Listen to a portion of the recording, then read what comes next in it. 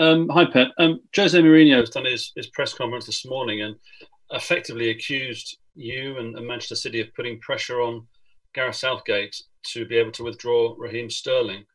He says that Southgate must give answers to why Sterling was withdrawn, and he says everyone knows that Sterling will play tomorrow.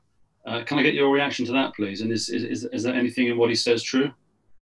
Mourinho has to call the doctor from the England international for the national team from England and the doctor from Manchester City.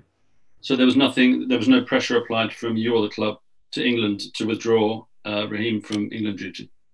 He has to call to the doctors for the national team and for Manchester City, except Mourinho maybe is a doctor, so I don't know. Listen, I'm not going to answer anything about Jose.